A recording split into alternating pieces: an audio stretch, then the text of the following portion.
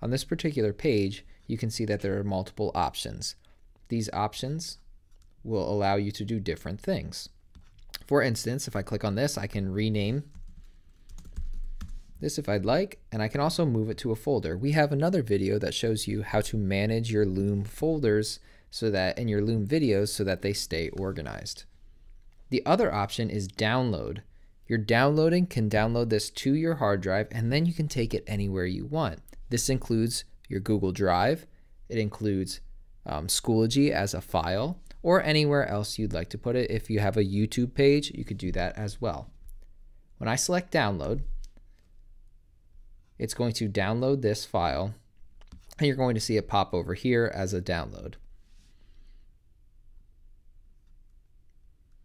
So it downloads as an MP4 file, and from there I can take it into my Google Drive, and I'm just going to drag this in. So now this file went from Loom to my Google Drive, where I can now embed it into different things. So that is the easiest way, but you can also just copy this link. If you press copy link, you can paste that link anywhere.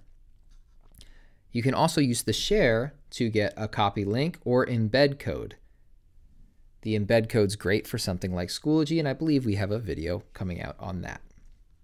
So you have many different options, including when you use the link, you also can add a password to this. You can also have custom access. This is only people that will be able to sign in. This is not recommended for students if you want students to access this.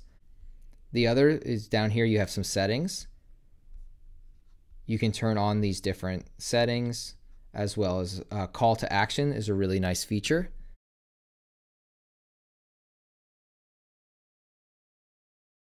So at the end of the video now, that call to action, if they click that button, it'll take them to Google. So that's just a nice feature that if you're sharing via Loom, you can embed those things. But as soon as you download it, that gets taken away.